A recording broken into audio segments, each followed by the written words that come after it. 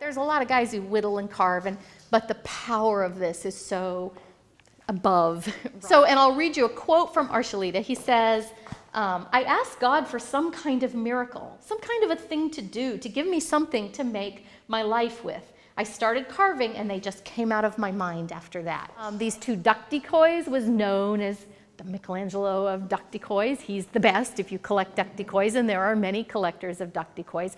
In terms of painters, one of the most iconic folk art pieces ever is the young girl in red dress with the cat and the dog.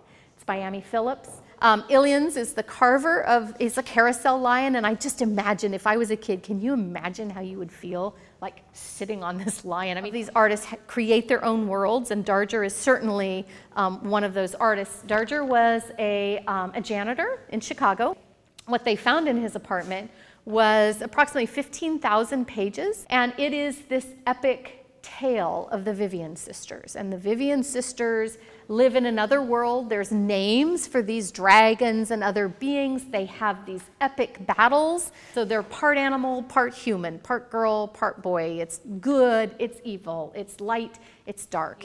When you watch people go through a show, I love it if they come into a gallery and they just go, whoa, and they beeline, right? Or someone else beelines this direction or something. I mean, that to me tells me that the show is really evocative and is in dialogue with you as you go through. And I think this show, you know, that is one of its strengths, is there's just some pieces that you just gotta take, you know, make that beeline over and go, look at those teeth.